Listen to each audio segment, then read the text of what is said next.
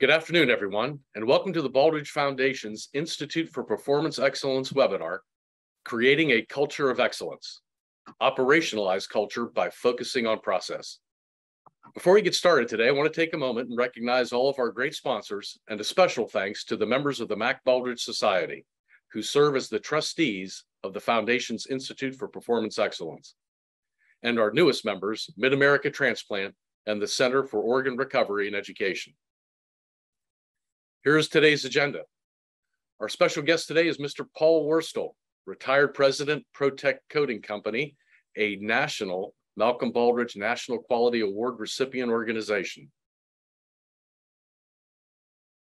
Before I turn it over to Paul, I just want to remind everybody that his talk today on creating a culture of excellence is very timely. When you look throughout the entire Baldrige criteria and the focus on workforce engagement, and creating a culture that can deal with all of the contemporary challenges that we see today with the Great Resignation, with recruiting and retaining talent and developing that talent to meet the mission and vision of the organization. We could not have a better master at this than Mr. Paul Worstell. So Paul, I'm going to turn it over to you. Thanks, Al, for that very kind introduction. Well, good afternoon, everyone. It is a pleasure for me to spend a little time with you this afternoon. It's been a while since I've been around my Baldrige friends, and while this is virtual, I feel like I'm in the presence of Baldrige friends, and I'm enjoying that very much. Well, so why don't we get started? Let me give you a little background on the presentation. This is an old presentation that's been dusted off and updated a little bit, but it goes back to probably 2015. And I was with a group of folks, and we talked frequently about culture and Baldrige and the fact that Baldrige is all systematic approach, process. And we think about culture as oftentimes being something rather subjective. And I was making a case that no, we could build process around culture and deploy it and create or transform culture. So that's what we're going to take a look at today. It worked. I have control, and it worked. So for me, a very simple definition of culture is, well, first of all, every organization has a culture. That's not to say that they are all good cultures, but every organization does have a culture, as Stephen Covey says in Principle-Centered Leadership. Yeah, even street gangs have a culture, and those cultures are defined by your values. Your values are defined by your organizational behaviors. So my goal in a presentation is to present culture of excellence as process through examples, really personal examples. And while I'm presenting and talking about these concepts, I will present them as if they are principles, like they are absolutes. Well, of course they're not. They just happen to be strongly held beliefs that have formed over time for me. Much of the learning has been through the Baldrige community, serving as an examiner, being an applicant, attending many Baldrige conferences, and having the opportunity to learn from and benchmark great organizations.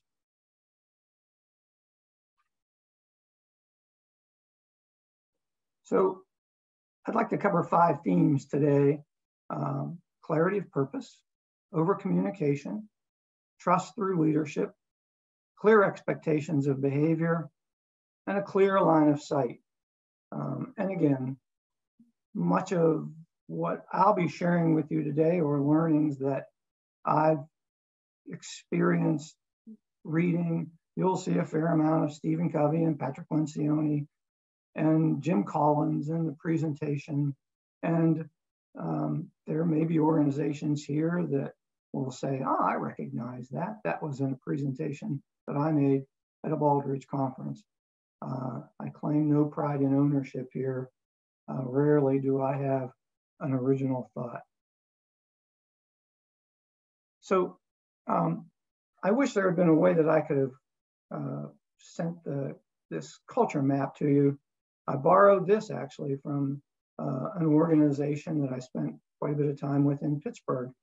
And in an effort to map their processes and keep it simple, they created this idea of a 5x5 culture map. So I've borrowed the 5x5 culture map to be able to put the 3 topics or the 5 themes that I want to cover at the top to be able to segment the presentation. This will be provided when Al and Jerry share the presentation after today. So first, clarity of purpose. Leadership teams have the responsibility to renew, deploy mission, values, and vision annually. Sharing your mission, vision, values with passion and clarity. I think we all know that mission is our purpose. Why do we exist? And a well-crafted mission statement with organizations who use them and use them frequently understand the value in having a well-crafted mission statement. Vision or values, enduring beliefs that describe what is important to your organization. We'll keep going. And vision, a clear, concrete picture of what the organization will look like in the future, in a future pursuit of its mission. This was Henry Ford's vision. This actually was an article in the Saturday Evening Post in the 20s, and created a vision that really did create a very, very clear, great aspirational goal for Ford Motor Company, opening the highways to all mankind. So what do we do with it when we have well-crafted mission, vision, and values statements that have had input from the organization and there is buy-in? There's many, many things that I would recommend, and we see it in best practices in many high-performing organizations, displaying mission and values throughout your facility. And rather than creating a sign that you hang on a wall, find a way to make it look more permanent. Symbolically, it says these are lasting. It's not a flavor of the day. It's not a poster or a sign that will be taken down and replaced with something else tomorrow. Include mission on business cards, letterhead, emails, signatures, every opportunity you have to display your mission and values. Take advantage of it. It's the business cards is an example that I'd like to talk about a little bit. At Protec Coating Company, we issued business cards to every employee. They got a box of business cards during their orientation. And this was everyone from a senior leader to the most recently hired entry-level position, a warehouse specialist. And it was the best $20 per employee we ever spent.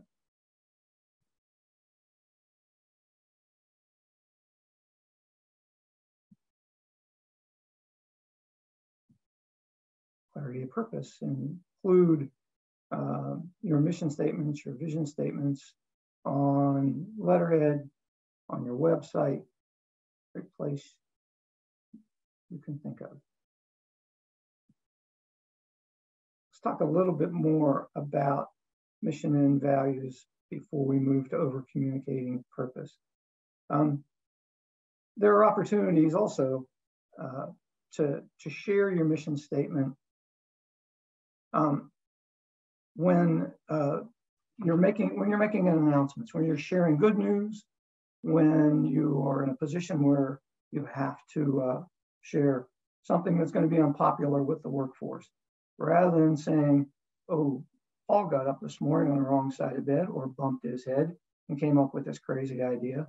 No, if you can tie it back to your core beliefs always, it can be very, very effective in helping align the organization around decisions that have to be made, aligning them with core beliefs. Over communicating purpose. This happens to be a communication matrix that we created at ProTech. A little bit too much process for some maybe, but it worked for us. And we're not going to cover all of it, but you get the idea. The communication event, the sender, the receiver, the forum, how frequently. These were just types of communication that we had, so that we could identify what was most effective. What's the message? What is the delivery method? Is there two-way communication, and how do we verify it? Again, each time there is change to be introduced into your organization, link it with your core beliefs and search for opportunities to do that. I think there are examples of many great leaders out there who have become very, very skilled at aligning their core beliefs with communication to all of their stakeholders.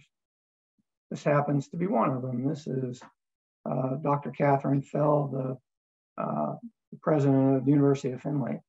And I really enjoy listening to her speak. Rarely is there communication from Dr. Fell that she hasn't masterfully aligned her message with the core beliefs of the university.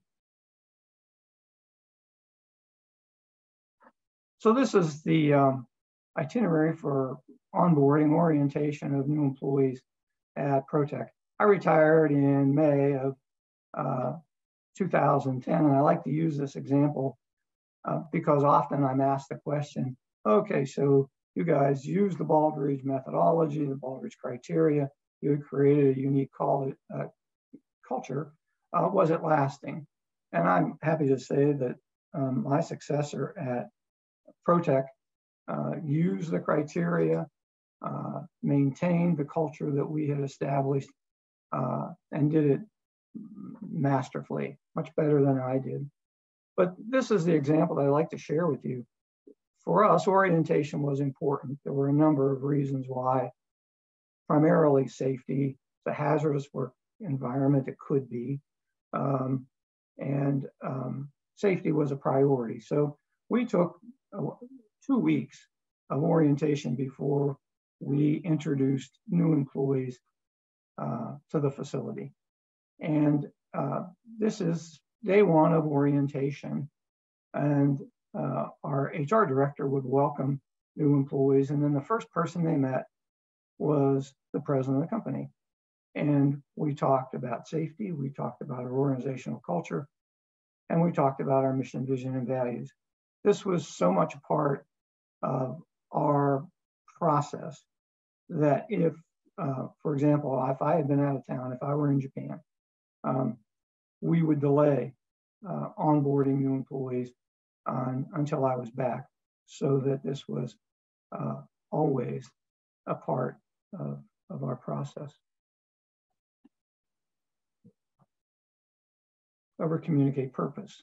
This is an example of a Kobelco, Kobe organization in Southern California. Their monthly newsletter, there's always a message from the president, but the panel along the left column always was the mission, values, and vision of the organization. Third theme that we can build process around is trust. And it is trust through leadership. This we borrow from Jim Collins. Leaders exhibit humility with an iron will. Jim Collins referred to level 5 leaders in the book Good to Great. And one of the characteristics of a level 5 leader was extreme humility and fierce resolve. Never ever mistake kindness for weakness.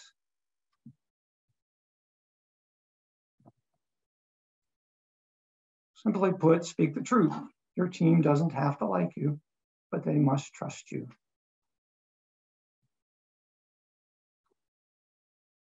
Another theme borrowed from Jim Collins in Good to Great is the example of the window of the mirror.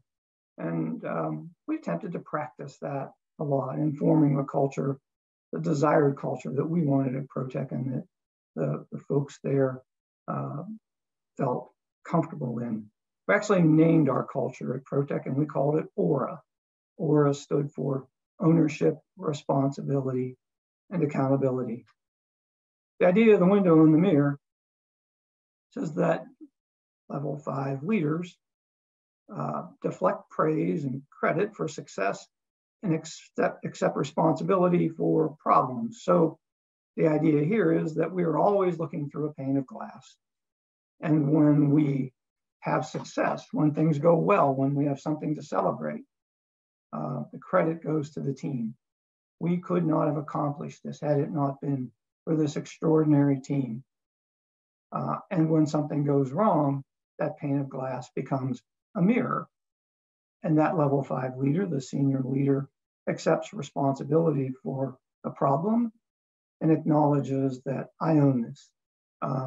We failed to prepare you. We failed to train you. We failed to give you the tools you needed to be successful.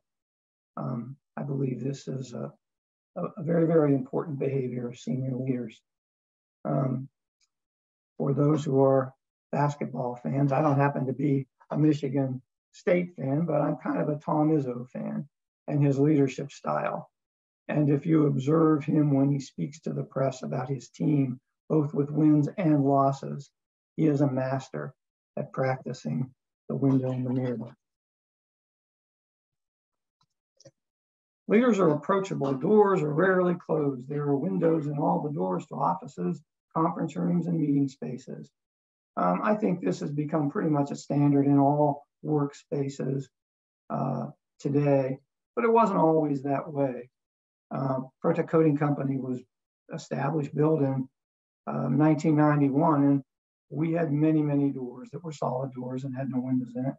And we kept a carpenter very busy for about 2 months, putting a window panel in every wooden door at ProTech. It doesn't sound like much, but being able to walk past an office or a conference room and say, oh, Al's having a conversation with Jerry. And it's a private conversation, but people can see him. Have no reserved parking spots. Get there early and you can park close. If not, the walk will do you good. In fact, you may discover some things on that walk. The walk from the far corner of the parking lot, more than likely, you'll run into one of your team members. And there is an opportunity to have a conversation and we might learn something. Just as important, this idea or this notion of reserved parking, none of us are that important. And in reality, if there is a need for reserved parking, more than likely there's a larger issue, and it is that you have a parking problem.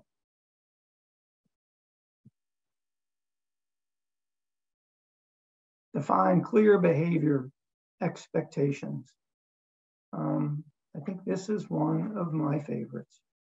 And this really does become process because it becomes systemic.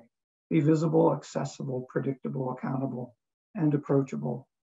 I found it easy for me to practice this at ProTech Coding Company. We had a single location. It was a large manufacturing facility. And unless I was out of the country in Japan with our Japanese partner, I would be at work a little before 6 and on the shop floor by 6:15, and my behavior was predictable. I would walk a certain route every day, and healthcare, it would be rounding. And when I first decided to do this, I thought, oh gee, I'm going to need to have a topic, an agenda, something to talk about when I run into the associates. And I learned very quickly that we work 12-hour shifts, 7 p.m. to 7 a.m., 7 a.m. to 7 p.m. And by 6 a.m., they had been there for 11 hours, and there was not a lack of topics for discussion. But it's important to be visible and accessible. We can take a walk, and simply by our body language and the lack of or the abundance of eye contact, we make ourselves visible and accessible. The predictability is that walk, and the accountability is if someone brings a topic up, I get very comfortable saying, hey, if you're looking for an answer or resolution tomorrow, you're going to be disappointed. If the next time I see you a week from now, I either haven't gotten back to you, there hasn't been resolution, or something hasn't happened, then I should be very disappointed. Define clear behavior expectations, and we used rules of engagement. Our friends at Mesa created their own rules of engagement, and I love it. Good strategy, good implementation, good culture has clarity and simplicity, and it certainly abounds at Mesa. And I think of rules of engagement as operationalizing your values. So we understand our values. Those words describe desirable behaviors within our work culture, but what does that mean on a daily basis? And how can we create a few statements, rules of engagement that help us better understand what our values mean to us and how we operationalize them? And here's an example at Mesa. Senior leaders model desired behaviors. I don't think we need to say any more about that. So demonstrate desired behaviors with all stakeholders. And this was a Baldrige learning for me.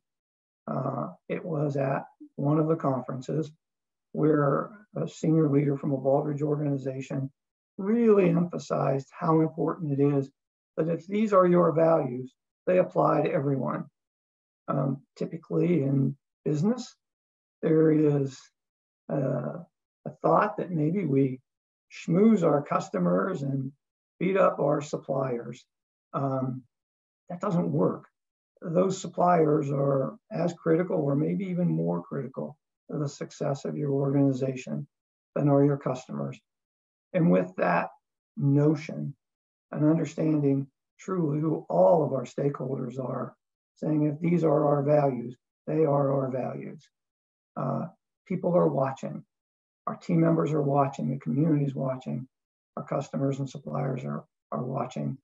And it helps us understand how we should behave. Coach up or coach out, net negatives.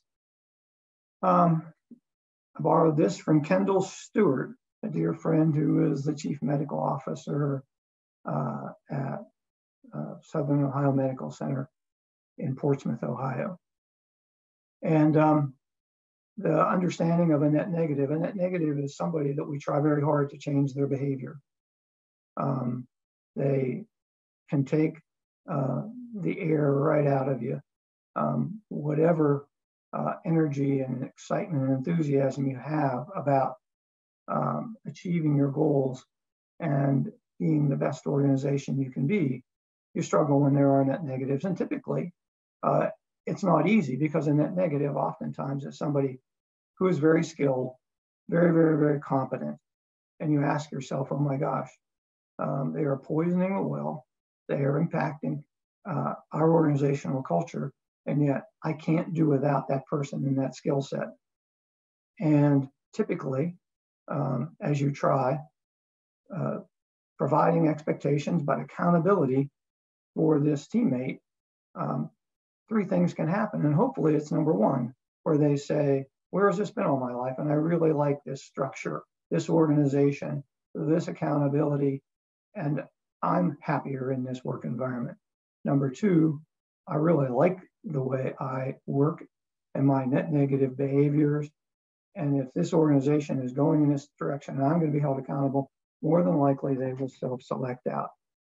And rarely you come to number 3 where you have to say, we're going to part company. But if you do, and when you finally make that decision, it has been my experience that the team will come to them and say, that person was very important to us. They were highly competent and did important work for us, but we have this. We've got it covered. And oh, by the way, what took you so long to make this decision? Creating a clear line of sight. Ask yourself, if you have an embedded core belief, what is most important to your organization? We learned this on our last Baldrige site visit. And on their way out, the lead examiner, sometimes will stop and say, I'm not allowed to give you feedback, and in this case, it was, I'm not allowed to give you feedback, but we found an embedded core belief. We interviewed all of your employees at ProTech Coating Company and asked them what was most important. And we were amazed to find that each one of them answered, their answer was the same, and it came very quickly. And they said safety. So this might be a good exercise for your organization. Maybe ask your senior leadership team, start there, and ask your folks, hey, what is our embedded core belief? It doesn't have to be safety. It may be, in education, might be the student, it might be the patient, but I think it will be a good measure of how well you're deploying your core beliefs if you can ask that question of your organization and get a sense of what truly is most important and what's the level of understanding. Create a clear line of sight. This happens to be a local school district that we do some work with. It's creating a plan on a page that allows you on one page to tell your story. Clearly articulated mission, values, vision. Here they happen to call values traits of a Black Knight. What are your strategic objectives? What are your strategic priorities? And what are your strategic initiatives? But creating a plan on page and using it creatively can become a placemat when you have a meeting. It can be posted in offices and workplaces.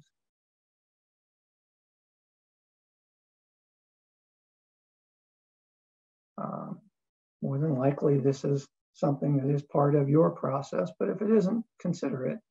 Include personal goals on each employee's performance review that align very, very closely with mission, vision, and values, and emphasize that when you have those opportunities to have one-on-ones with your teammates.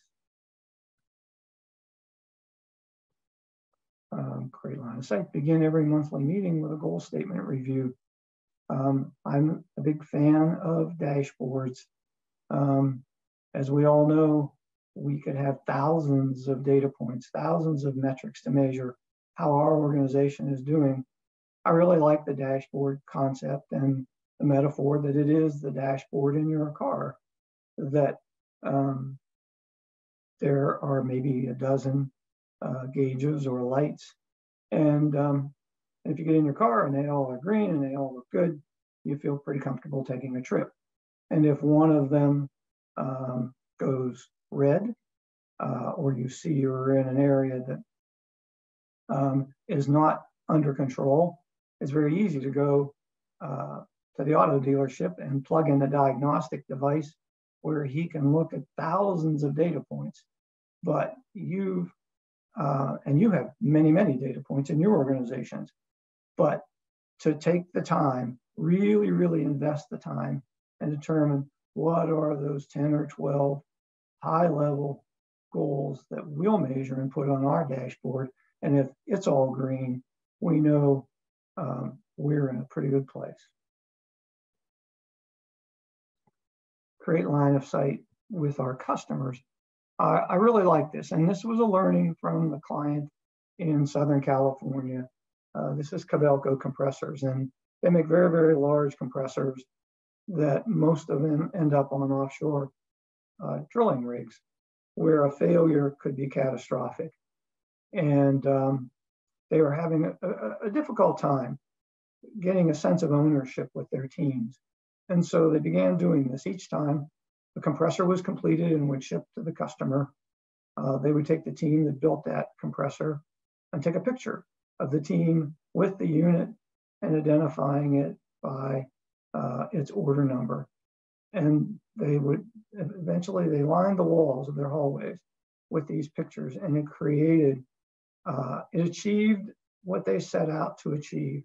There was a great sense of ownership with their team and the quality of their work.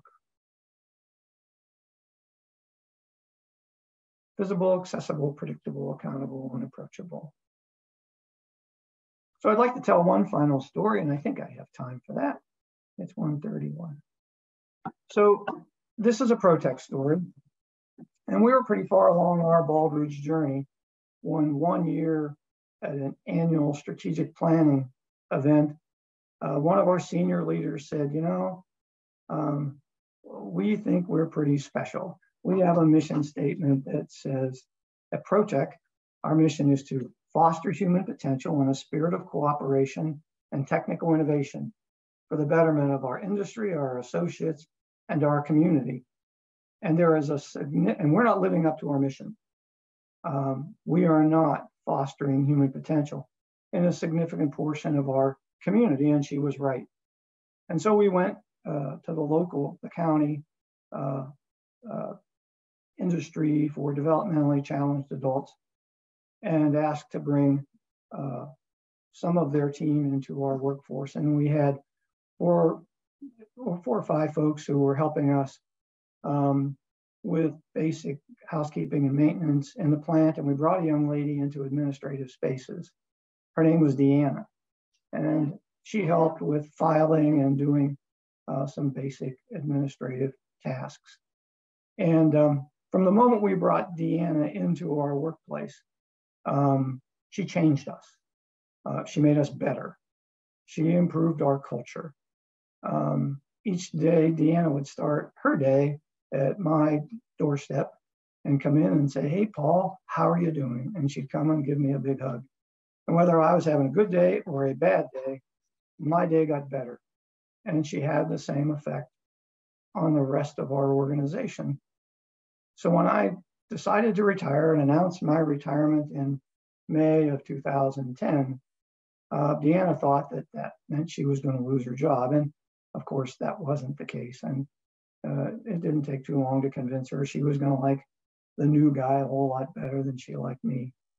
The Thursday night before my final day, a Friday, we closed a local restaurant and invited Protec associates to come through. So we could share stories and I could thank them for the great experience that I had working with them, and what a privilege it was. And Deanna was there, and I got to say hello to her and introduce her to my family.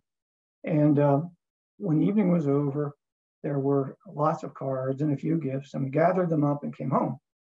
And I was sitting in the kitchen with my wife, opening cards and opening gifts, and it was bittersweet. I was ready to retire after 42 years in the steel industry, but I loved what I did. And so yeah, I was a little emotional. And one of the gifts was a gift in a gold cylinder box. And I opened the box, and in it was a note, and it was from Deanna.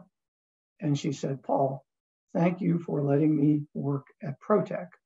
I know I'm disabled.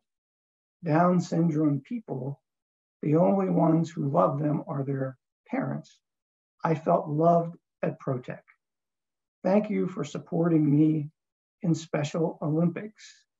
Go Steelers, and you are a gold medal boss. And in the box was one of her Special Olympic gold medals. Well, I think you can imagine I was already in a little bit of an emotional state, and with that, the tears flowed. But there's a message there.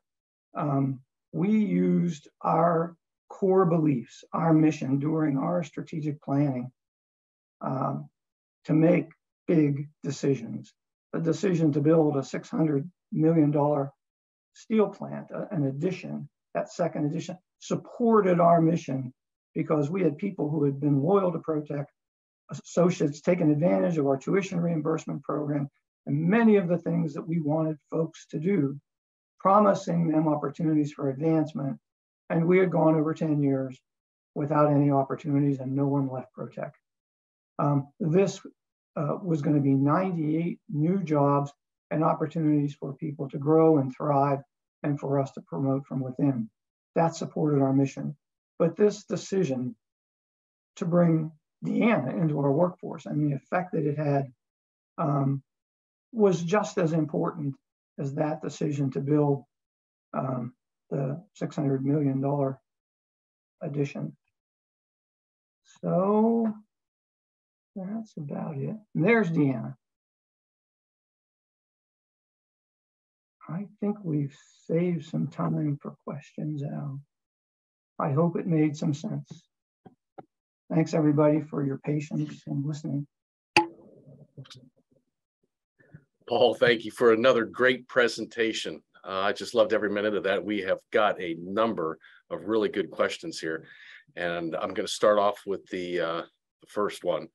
By the way, Paul, we just got like 7 that said, thank you, what a great story. But the first question we have is from Peggy Pleasant, and she asks, how do you adjust this approach for a hybrid work environment where employee engagement has become especially difficult to measure and maintain? Well, I'm glad you gave me the easy one first, Al. You know, that's a great, I'm not going to say that's a great question. I really, it's a very thought-provoking question. You know, I still am pretty active working with great organizations, doing some coaching. And so my exposure to a hybrid environment, certainly because of COVID, is fresh. And it wasn't, I didn't have to lead an organization working in a hybrid environment, but I'll just give you my thoughts. I'm a pretty optimistic guy. And I would think that if we really, really believe in creating a culture of excellence, that may allow us to even be more productive and more successful when we are working hybrid or when we're working virtual. Covey refers to an abundance mentality or a scarcity mentality. And, you know, the old saying, those who say they can and those who say they can't, they're both right. So if really, really being conscious of our core beliefs and allowing that to create expectations for those folks who are working from home and working hybrid, you can tell that I'm thinking while I'm trying to answer this question. I think rules of engagement might have great application working in a hybrid environment. Allow the team when they are together to define rules of engagement. How we engage with one another when, especially when it's hybrid. I find doing coaching, that's the environment that is most difficult, where there are some people there in person and there are some virtual. That's really, really challenging. And rule of engagement might be helpful in a situation like that. I guess, I don't know if it's a good answer, but I think that would be my answer. Okay, Paul, thank you. Our next one comes from Angela, and she asks, I am interested in any suggestions that you can give to employers with multiple work locations. Yeah.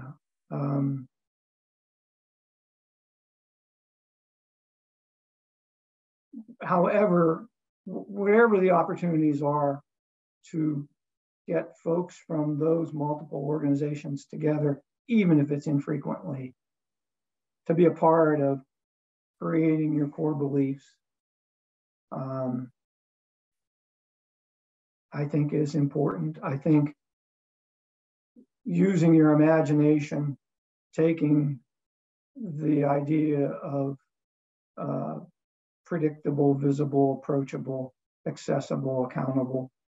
And I think it would be a lot of work for the senior leader, but I can't imagine anything that would be more important. And being accessible, and finding ways to communicate to the entire group that while we are different in different locations and have different tasks, at our core, we are the same. Easy to say, not that easy to do. Our next question is, in pursuit of excellence sustainable for a long period, is the pursuit of excellence sustainable for a long period of time? And what explains some excellent companies like maybe GE going downhill after the performance excellence plateau?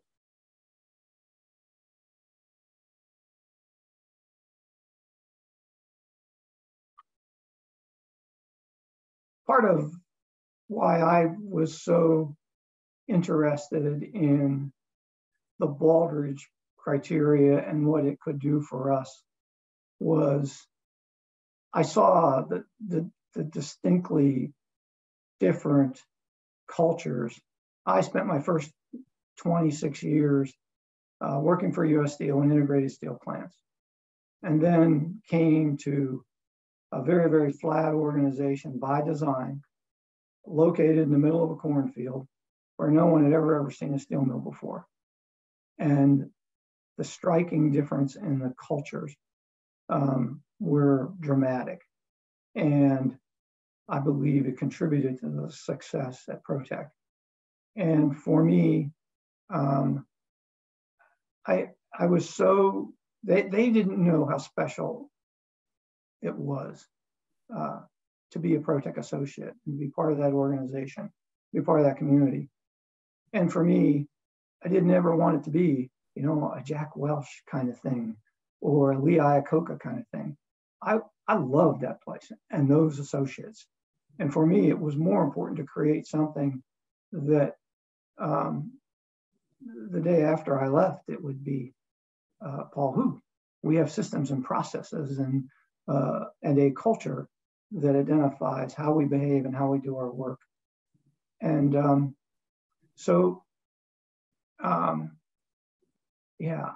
think I support, I would never ever think of myself as a level 5 leader, but it's something to aspire to be. And there's great, I'm sure everybody's read Good to Great, but to go back and revisit it and read the chapter on leadership and the qualities of level 5 leaderships, I think leaders help make that transition so that it's not an organization of heroes. It's a team. Our next question is, where does a new leader start when moving into an organization needing serious cultural transformation? Visible, approachable, accessible, predictable, and accountable. And listen. Avoid saying, this is how I did it in the place that I came from. Establishing trust,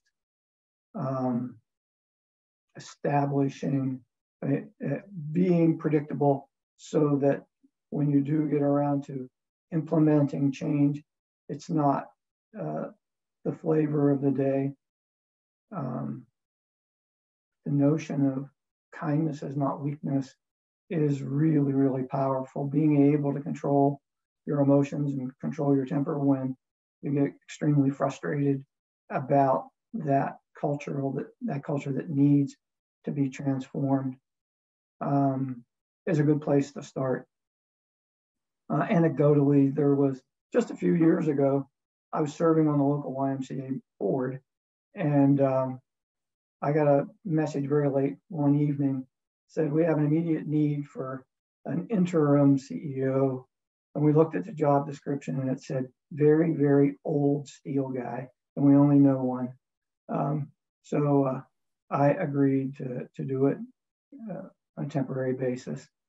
And the challenges there were cultural, and it's unfortunate because anybody who's ever been around a while, or not any not-for-profit, knows that people are overworked and underpaid, and yet it wasn't a very healthy culture. And finally, one day, we weren't making any progress. People were, I don't know whether they didn't trust or afraid, whatever. And I just went to the whiteboard and just wrote 4 words and said, be excellent, be kind, and now go to work. And it started popping up everywhere. It certainly wasn't planned. I wish I could say I was that clever. It wasn't. It was more a source of frustration. And that saying started popping up everywhere, and we changed. Our next question comes from Paul.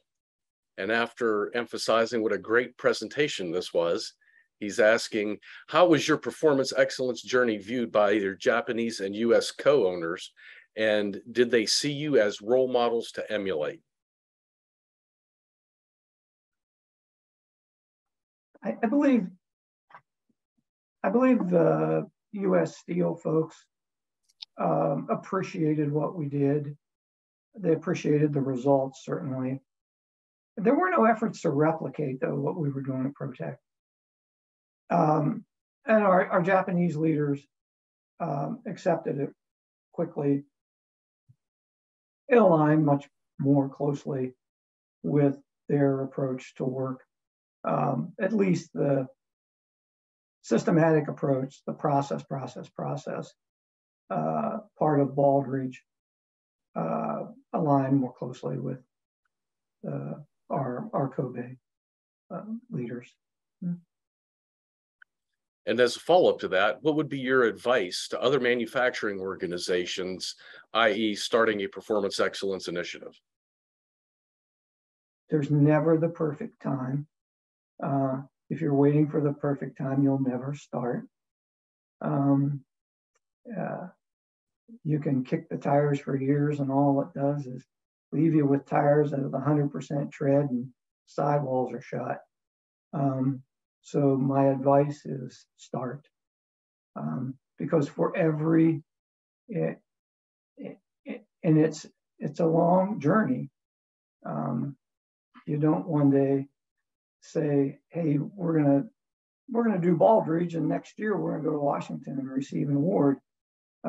Actually, by the time you get around to being lucky, and there is a lot of luck, lucky enough to be accepting that piece of crystal, it's not about the trophy anymore, it's about the OFI. Okay, our next question comes from Dale, and it's somewhat similar.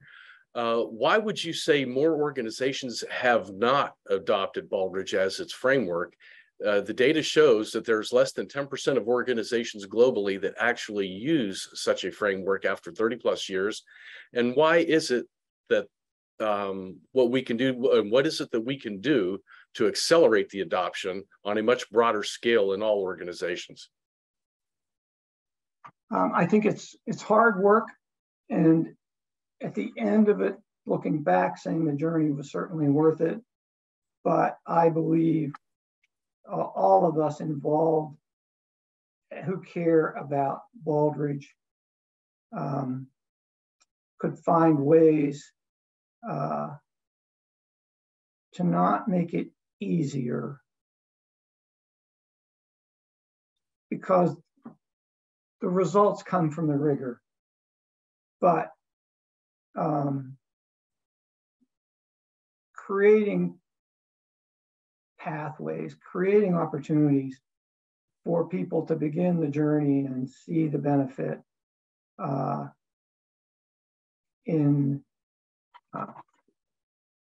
yeah. And I'm trying not to say easy. Clarity and simplicity. Clarity and simplicity works in everything. And if we could keep the rigor, but create clarity and simplicity so that it is truly a more welcoming and less frightening consideration, I think that might help. We have an obligation, rather than saying this is really, really tough and we battled it and look at the success we had. I think we have an obligation to help others get there with more clarity and simplicity, not easier. We've got time for one more question, and this one looks like it's going to involve some storytelling, Paul, which is your expertise. Can you share a situation when the business was seriously impacted by negative external forces, and how did you sustain your culture to get through it? So the economic downturn in 2007, 2008, I know exactly when it was. It was September 2008, because that was the September after we were in Washington in April to receive the 2007 Baldrige Award. And we were operating at, about 120% of capacity. The business was growing rapidly. We were developing new products. Our safety performance was remarkable, extremely profitable. Profit sharing distributions for the 2 previous years were between 38 and 42%, and we were flying. And then the bottom fell out of the economy, and it was near collapse of the automotive industry. And we didn't know what to do. There had never ever been a layoff at Protec. We could barely operate one line, one shift a day, and we decided to practice Baldrige, and really relied on our team, appealed to our team, and said, I can remember the day like it was yesterday. And I stood in front of the organization and said, hey, look, we are all, management's going to take a 20% pay cut. We're going to cut hours of our operating teams by 20%. There will be no layoffs. We don't have a process. We have a process for everything, but we don't have one for layoffs. And we're going to shed all of our support from the outside, and we're going to go to work. You guys that were operating the coating lines may become a security guard or a janitor, but we're going to get through this. And short of closing the doors and turning out the lights and heading down Road 5 for the last time, we're going to make it. Now go to work. And fortunately, everybody in the room believed what I said. The only person who didn't was me. And that was okay. And we survived. And they came up with great ideas. We managed to keep our customers, have remarkable safety performance, remain profitable. And a year later, when the economy came back and the auto industry came back, we were thriving. Well, thanks again, Paul. Outstanding presentation. Loved all the answers to the questions. And for those questions that we did not get to, as a reminder to the audience, we're going to get those questions to Paul, and Paul will get back with you individually. As a reminder to everybody out there, the Foundation's Institute for Performance Excellence has numerous courses available online at your own pace. And we are currently showcasing 2, one in supply chain management, and then our boot camp coming up this fall for strategy in healthcare. And that's a certification program conducted over 10 days along with the George Washington University and LBL Strategies. Once again, thanks to all of our sponsors out there, and especially those members of the Mac Baldrige Society who make up the trustees of the Institute for Performance Excellence. It's thanks to their generous support that programs like today are available to the general public. Thanks again, everybody, for tuning in today. Paul, thanks again for such a great presentation, and I look forward to seeing you all again soon. Take care.